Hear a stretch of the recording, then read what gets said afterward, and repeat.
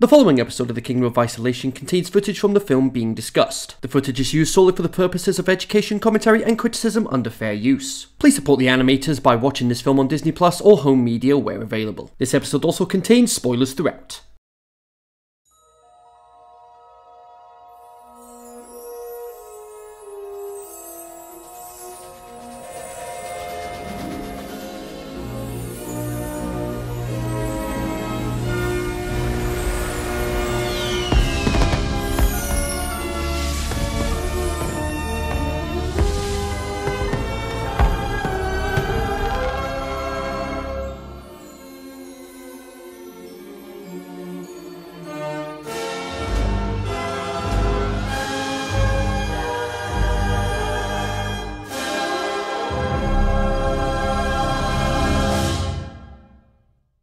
Hello, my fellow Disney fans, and welcome to the latest episode of The Kingdom of Isolation, where in times of trouble, why not celebrate the magic of Disney? And today, we're looking at the last hand-drawn film for the foreseeable future, Home on the Range, released in 2004. Now, based on the reception and box office intake, this film isn't that great. But of course, I'm contractually obligated to watch these films, and it's not great. Watched it once, and never watching it again, and you'll understand why. Nevertheless, let's begin. So, the Walt Disney logo gets branded on something. What that something is, we don't know. I guess it's just to imply we're in the Old West. Oh.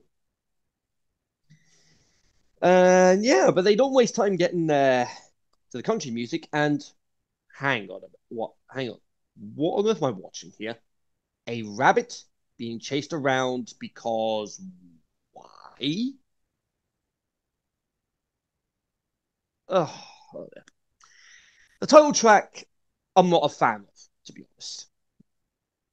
It's a shame, especially given the fact that it's Alan Menken back for the first time since Hercules to help with the music.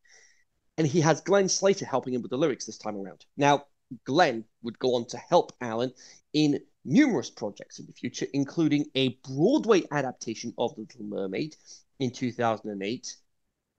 Rest in peace, Howard Ashman. A musical version of Leap of Faith.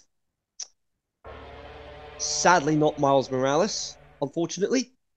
Would be pretty cool to have a Spider-Verse musical, though. Yeah. Would be pretty cool to have a Spider-Verse musical with that scene, though. How would they do that, though? Probably with wires. Anyway, Glenn also collaborated with... Wait. What? Wait. Andrew Lloyd Webber? Oh, how's about that? This was for Love Never Dies, which is a sequel to... You are the Phantom of the Opera is there inside your mind. And a Broadway adaptation of School of Rock, as well as returning to work with Alan on Tangled and the songs for Gallivant on ABC. But back to Home on the Range, though. And we see a wanted poster for Alameda Slim, who's anything but slim? I think that's the joke. Anyway, $750, a pretty tasty reward, which would equate to about $25,000 in 2023 money. Why such a high reward, though? Wait, what happened? What happened? He stole 500 cows in one night? How? Guess we'll have to find out later. Home on the Range. Oh, good lord. Oh, good lord, this accent feels forced. Oh, this accent feels forced. That's me. I'm the cow. Also, thank you, Captain Obvious. Yeah, that's Maggie, who's the main character. I have to suffer through this forced Western accent through the entire, which I can only assume to be some form of Texas accent I've never heard before.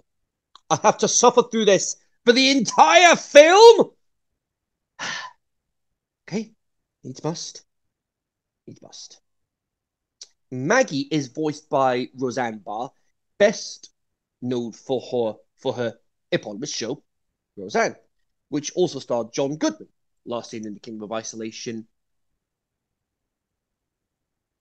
And I'm trying to work this out based on when the episodes were recorded and uploaded. Last seen in The Kingdom of Isolation, helping Cusco find his new groove.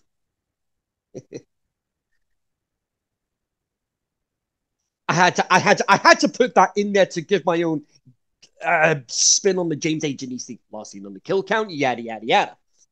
Anyway. Maggie's supervising animator was Chris Buck, who was previously a supervising animator for Pocahontas with Percy, Willow, and Wiggins. Directed Tarzan before helping direct both Surf's Up films, Frozen's 1 and 2, and will also be directing Wish as well as helping with the story later this year. No joke, I cannot get through that first trailer.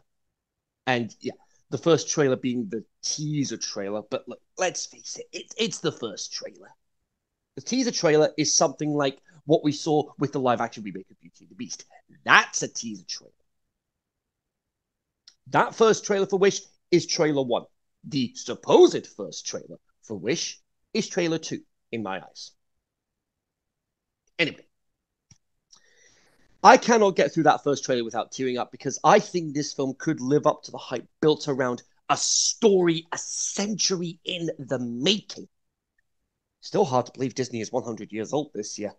Yes, I'm intentionally trying to get as much behind-the-scenes stuff in as possible so I don't have to talk about this film, because there's hardly any behind-the-scenes trivia on IMDb. Still, needs must. Yeah, they're real. Quit staring. This got a PG rating. For that, I've seen films get a PG-13 rating for less! Foot size? Foot size doesn't matter. Stay out of this, Anna! I'll get to you soon enough!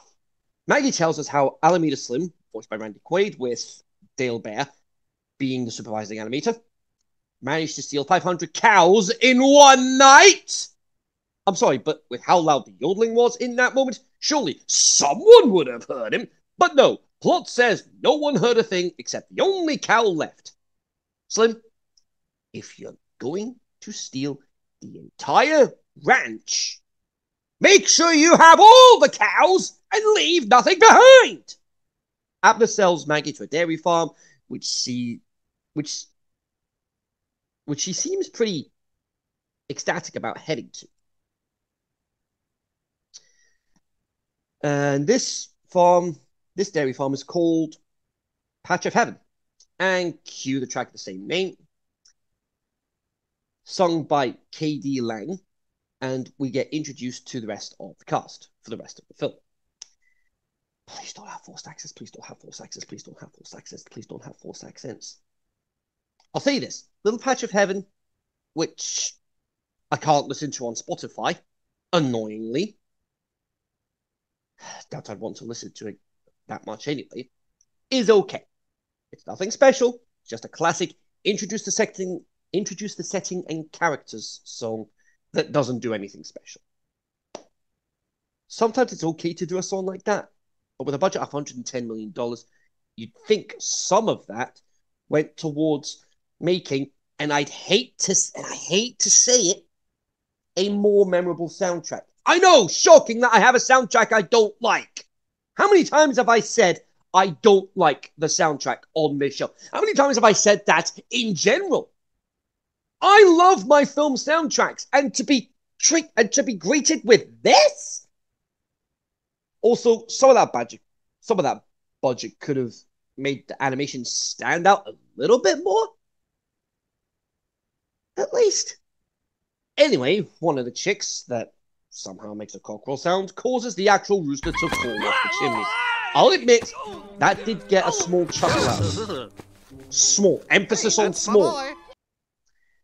Probably one of the small handful of positives I'll have for this film today. The two cows on Patch of Heaven, probably the two cows on Patch of Heaven, Probably some silly sitcom that might have been me.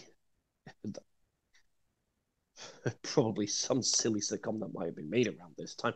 Patch of heaven. Mrs. Calloway, voiced by Judi Dench. Now, Judi Dench. Judi Dench. Na na na na na na na na na na. Judi Dench. Judi Dench. Where do we begin with her resume? My word. She started in the National Theatre back in 1957. Her rise to prominence throughout the 70s and 80s, and then an established great. Well, let's see what we can do. And, well, I'll try and keep this as short as I can. She's been nominated for a number of Oscars for Best Actress in Leading Role and Supporting Role. Mrs. Brown, Chocolat, Iris, Mrs. Henderson Presents. Mrs. Henderson Presents. I've heard about that one before. I have definitely heard about this one before. I'm trying to think where. It tells the story of Laura Henderson, a British socialite who opened the Windmill Theatre in 1931. Oh. Well, might give that a watch at some point. Is it on any streaming platforms? Come to think of it. Right. It says on Amazon Prime. Red box. Okay. It must. Notes on a Scandal. Philomena and... Ooh! Oh, she was in Belfast as well. How's about that? And actually, I should say Dame Judi Dench.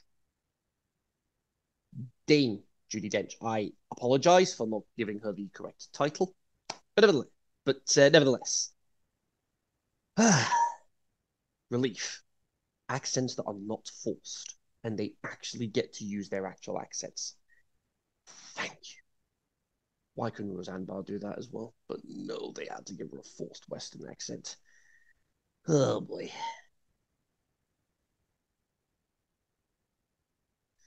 And one of her other prolific... Well, she got nominated... 2, 3, 4, 5. 5 Best Actress nominations. 3 Best Supporting Actress nominations. One of them was a win for Shakespeare in Love. Criminal It Beats Saving Private Ryan Academy. And she's won a number of BAFTAs, and she even got nominated for one when she was in Skyfall. One of the best known roles that I know her for, anyway, is when she was M in the James Bond franchise from the Pierce Brosnan debut of GoldenEye in 1995, all the way to her last outing as M in Skyfall in 2012 for Bond's 50th anniversary. And we also have... where the flip am I in my notes? Where am I in my notes? Yes, here we go. Yeah, this is where we are. So, Judi Dench and Grace, voiced by Jennifer Tilly. Get out of here, Chucky! Who they said? Jennifer Tilly. And interesting little factoid regarding her. She's a bracelet winner in the ladies event for the World Series of Poker, the first celebrity to win a World Series tournament. She won the 3rd World Poker Tour Ladies Invitational Tournament, nominated for Poker Listing's Spirit of Poker Living Legend Award in 2014, and as of 2019, her live tournament winnings exceeded $1 million. Thank you, Dr. Evil. From that Chucky clip, she was the voice of Tiffany in the Chucky films. She was also in Stuart Little. She was in Liar Liar in 1997 alongside Jim Carrey. She was in a film called Bruno. Is that the... No, thankfully not. Not the one that Sacha Baron Cohen is. She's been in the Kingdom of Isolation previously as well, in Monsters, Inc. as the voice of Celia, Mike's girlfriend. She was in the direct-to-video sequel, Bartok Magnificent. And yes, it's a direct-to-video sequel to Anastasia. I might get around to those later on. On the side, little pump. The Poker movie as herself. Interesting. Cult of Chucky. And one of her best-known roles on television. And oh my, she's got a lot of television credits to her name. So let's have a look. Some of her best-known roles. She's currently Bonnie Swanson in Family Guy. She was in an episode of Hey Arnold. She was in Frasier at one point, CSI, The Cleveland Show, for the pilot episode, interestingly. She was a guest judge on RuPaul's Drag Race. Even she's been on The Simpsons at one point. I mean, everybody's been on The Simpsons at some point. She also reprised her role of Celia in Monsters at Work. I really hope they get a second season out of this. Talking of which, do they have a second season on the way? Hollywood strikes aside. Is there going to be a second season? Second season. Aha! There it is. A second season was announced and is set for release in 2023.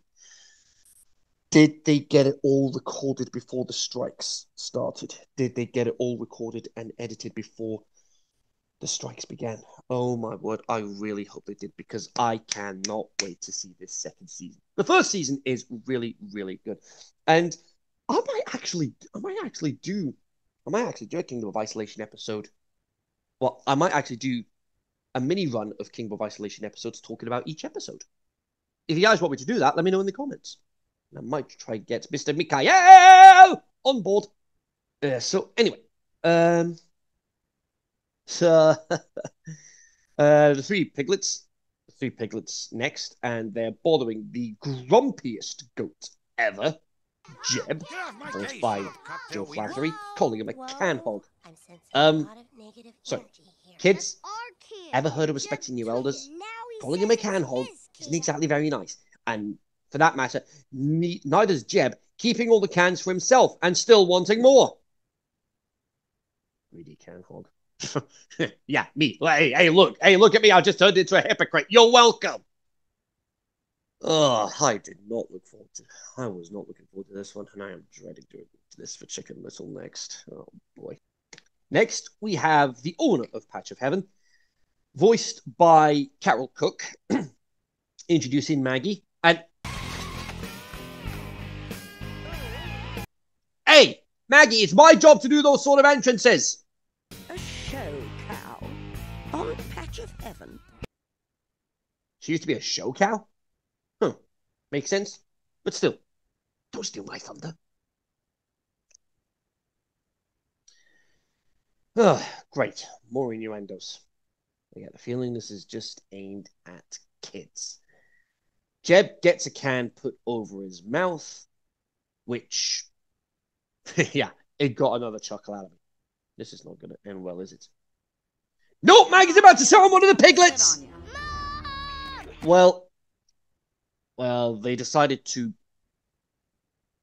belch after eating some of the crops. Don't worry, these ones were already harvested.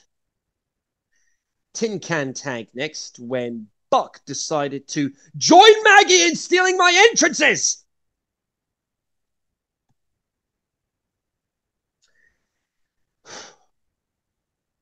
Buck is voiced by Cuba Gooding Jr., who won an Oscar for Jerry Maguire? Well, talk about a huge downgrade. At least Michael Surrey was on board as supervising animator. Thank goodness someone has some experience in with animated characters.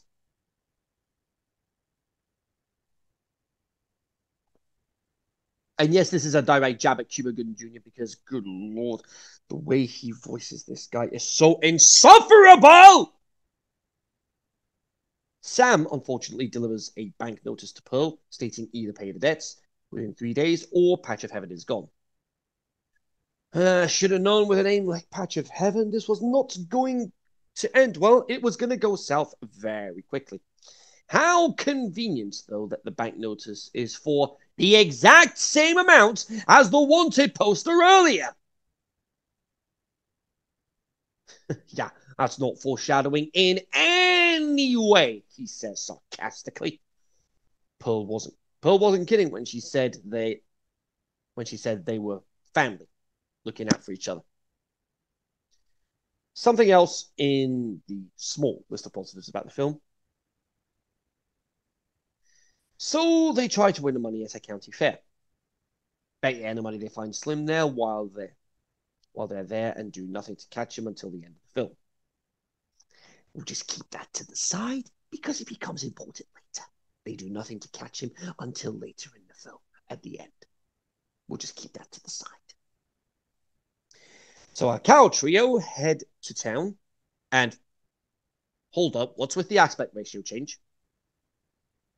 Oh, it's Buck trying to emulate a Western showdown, which turns out to be just a dream. Wow, never seen that before. Telegram reaches the sheriff, and we find out Rico is coming to town. Who's Rico? Don't know, don't care. Can the next 65 minutes be over with already? So, the cows misread a star on the door for the sheriff's office, and it turns out to be a saloon stage, and somehow everyone's enjoying the action. Sheriff's office is that? Dancing girls, gambling. Oh, how does he ever get any work done? That's because it wasn't the sheriff's office, you fool! Well, if it isn't three maids a milking. Buck, it's 8 maids a milking. And apart from that, this film came out in April 2004, 4 days before my birthday. And I am so glad I decided not to go and see this. Also, Buck, you're 8 months early for the 12 days of Christmas! So Rico decides to make a dramatic entrance. Something that should only be done by me! Anyway, Rico is voiced by Charles Dennis and Russ Edmonds, with Russ Edmonds as a supervising animator. Buck starts fanboying hard when he's chosen to be the horse. Rico needs to catch Slim. Something Maggie decides could work to save the farm. Oh, great. Too much convenience and not enough laughinience. Maggie and Calloway get into a scuffle, thanks to the hat, of all things. And can you stop forcing these jokes? This town is clean. And they get a racial stereotyping now. I don't think Asians would have been in the Old West in 1889. They were? Let the saliva flow! Oh, please, John Cleese, not now. I need something to wipe this film from my memory.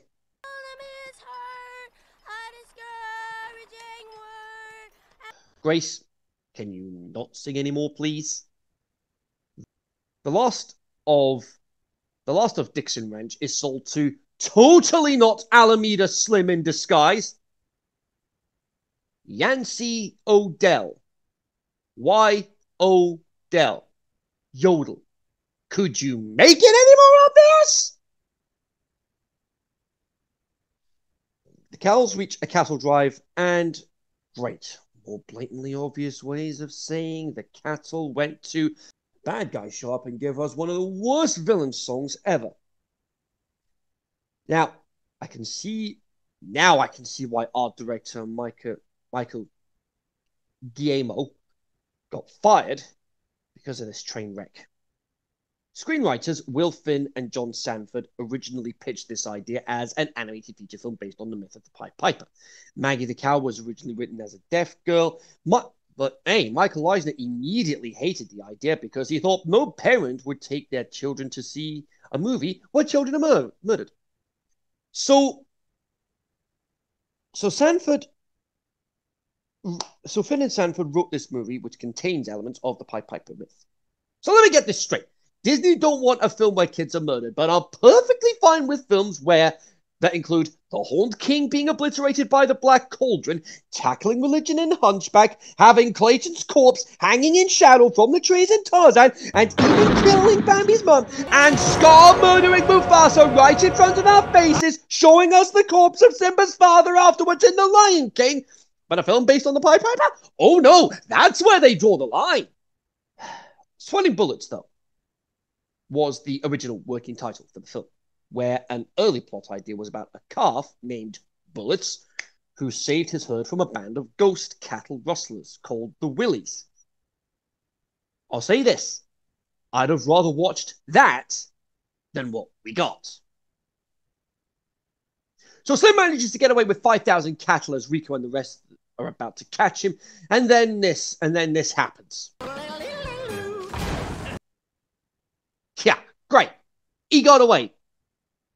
What part of cover me didn't we understand? Look, I'm sorry. Cover you? Cover you? You got hypnotized by yodeling! Which I'm putting down as a more kid-friendly version of being high on drugs. Yeah, I said what I said. Also, thank God Rico isn't riding Buck anymore. That didn't sound like singing to me. And, you know, I have perfect pitch. Grace, just go and get on with it. This is the sort of film I expect from the direct-to-video films, not an animated classic. Yeah, this is a fine kettle of fish. Oh, a fine kettle of fish, eh? Well, this film is one stinking kettle of insufferable pain! Dude, calm down. Not now, 17, or I'm gonna Kamehameha your ass into the middle of next week!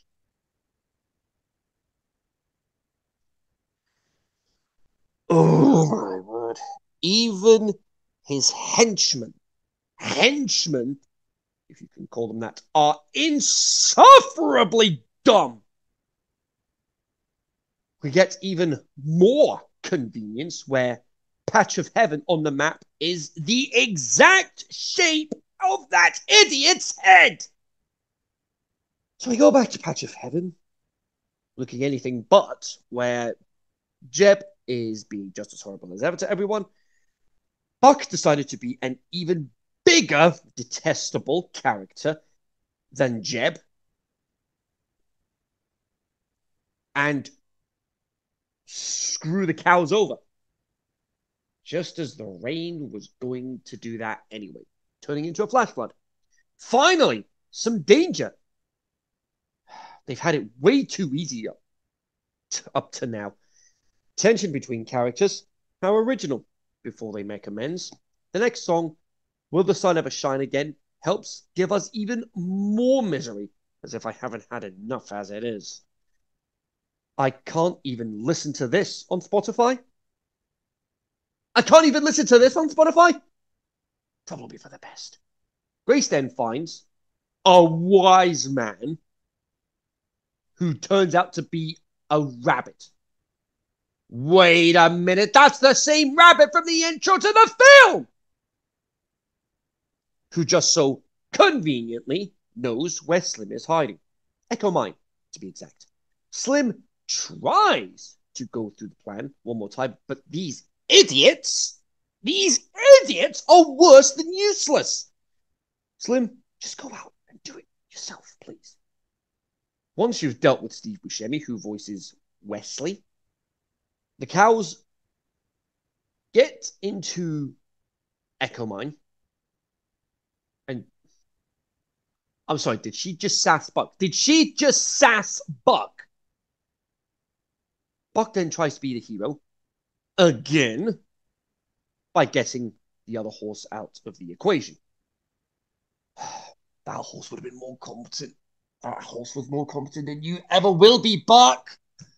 Oh, God. Slim tries to yodel. He tries to yodel again. He tries to yodel. I'm sorry. He tries to yodel Ride of the Valkyries? One of the greatest pieces of classical music of all time that was used in Apocalypse Now? and was also used at one point as Daniel Bryan's entrance music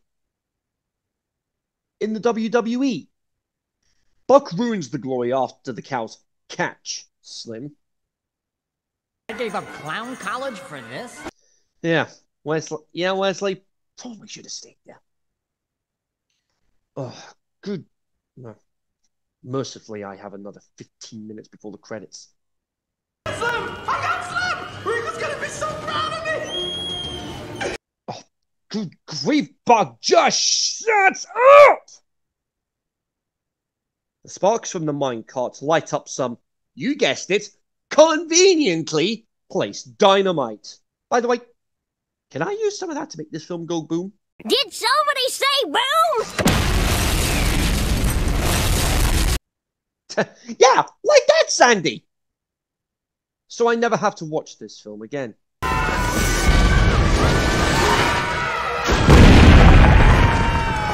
Oh my word. You'd think with that much dynamite you'd expect a much bigger earth-shattering kaboom! But nevertheless, as comic book guy would put it, worst explosion ever. Oh boy. And of course a train has to get involved, causing everything to fall apart. I guess I gotta do everything around here myself! Slim, doing this all by yourself? You should have been doing that from the very beginning. And then it transpires that Rico has been working with Slim the whole time. What a twist! No, Robot Chicken! That does not warrant a what a twist. Traitor! Look, not now, Kylo! This twist is just horseshoed in for the sake of making us go, okay, now you can do your thing, Robot Chicken. What a twist! This is the equivalent of Disney making twist villains for the sake of making twist villains. If not worse. Wait, what if this is some kind of trick? Given how much garbage I've had to sit through so far, I wouldn't be surprised, Grace. So Maggie takes the hat to enrage Mrs. Calloway to break open the door. Something useful for a change at the same time. Something useful for a change. At the same time, though, something happening that's frustrating earlier on turns out to be useful later. When did I become CinemaSins?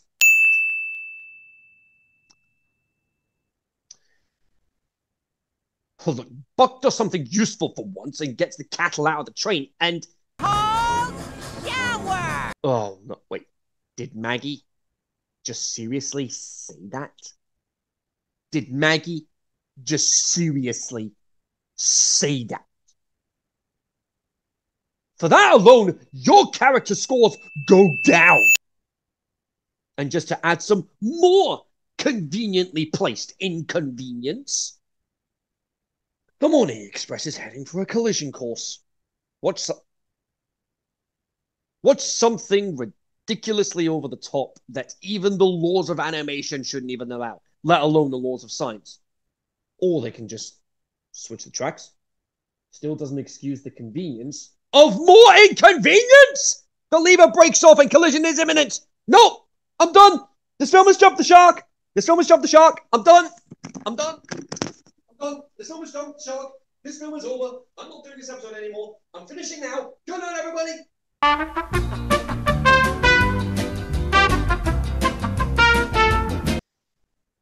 Seriously, when did Lucky get that peg leg?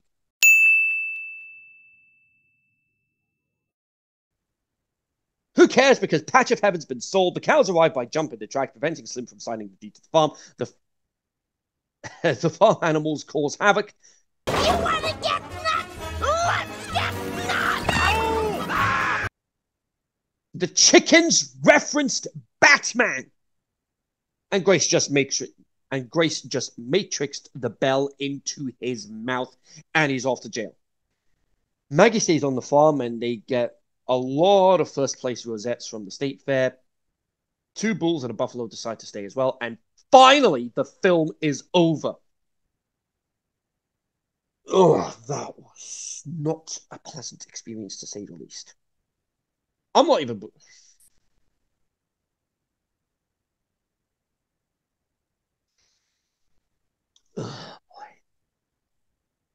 So, the story gets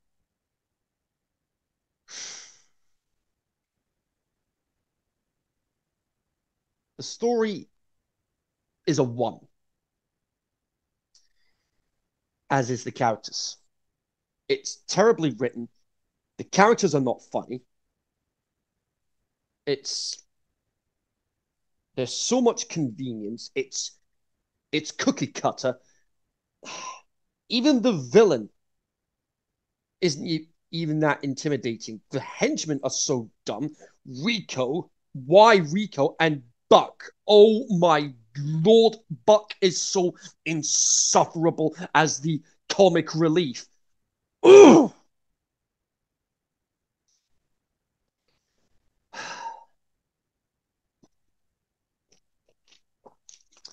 Can't believe I put myself through all of this. I cannot believe I put myself through all of this. So, at the end of the day,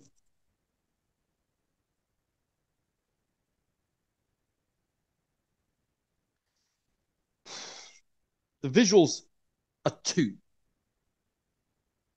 Like I said, this is the sort of animation I would expect from a direct-to-video sequel, not an animated classic. Mind you, Chicken Little's not going to be much better. Oh, God, I am not looking forward to that. And The Legacy gets a 0. I'm not even going to go into great detail. I've already given my brief reasons, but nevertheless, we're going to go through The Legacy anyway. I'm just going to get this out of the way. Critical reception, 52% on Rotten Tomatoes.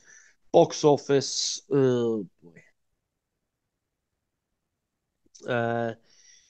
Box office, 14 million on its opening weekend, opening 4th behind Scooby-Doo 2, Walking Tall, and Hellboy. 3 far superior films, especially Walking Tall, which I believe has The Rock in it. And yes, it does. Yeah. Oh, and Johnny Knoxville. The same Johnny Knoxville from Jackass? Huh, that's about that.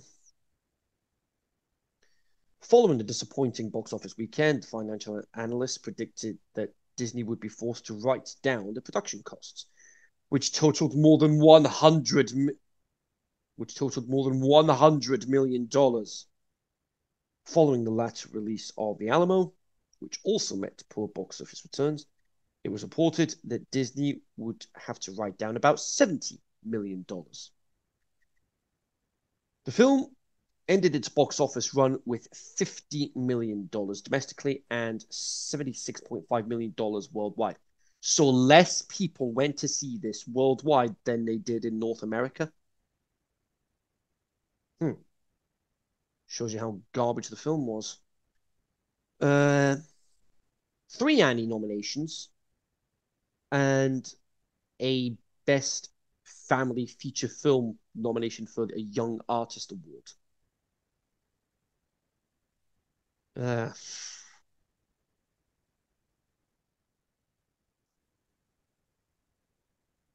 And it got released on VHS and DVD in 2004. The DVD came with an animated short, A Dairy Tale, featuring the film's voice cast, and animated intros to the DVD menu featuring the same animated intros to the DVD menu featuring the same cast. Oh my word. The film was released on Blu-ray in July 3rd, 2012. Right, I get it. Every film has to come out on Blu-ray or 4K at this point, but this is one of those films that did not warrant. It did not deserve a Blu-ray release, but business. Well, like I say, this film is just. I am never watching this again. I am never watching this again. This film has a total score of 14%. This film is worse than the package era films. This film is the worst film I have ever reviewed in the Kingdom of Isolation so far, and I am not looking forward to having to go through. I am going to have to watch through the film again so I get the right clips as well. Nevertheless, I do have copies of the film, which I am going to be getting rid of And if I were doing retrospectives on them, which I have no intention of doing anytime soon or ever, it's going to be a throw out into the garbage, which is going to be thrown out into the depths of the 7 circles of hell! Dude, calm down. Would I recommend this film to anyone? Absolutely, categorically, without a shadow of doubt, beyond rhyme or reason, no, I would not. Still, time to go through the second half of my 1-2 sucker punch of misery with Chicken Little next time. And I am not looking forward to that at all. Jamie, I hope you're ready for this one because, oh boy, this is going to be one for the ages for all the wrong reasons. That being said, hope you enjoyed this episode of The King of Isolation. If you did, hit the thumbs up, please. And if you want to be part of the King of Isolation yourself, you can hit the subscribe button down at the bottom, click the bell to join the dream team, to join the notification, to turn on the bell. Click the bell, turn on notifications so you don't miss when an episode goes live. The next episode is going to be Chicken Little, and I am dreading this one. The day of reckoning has finally come. And until then, folks, I'll see you guys next time in the Kingdom of Isolation.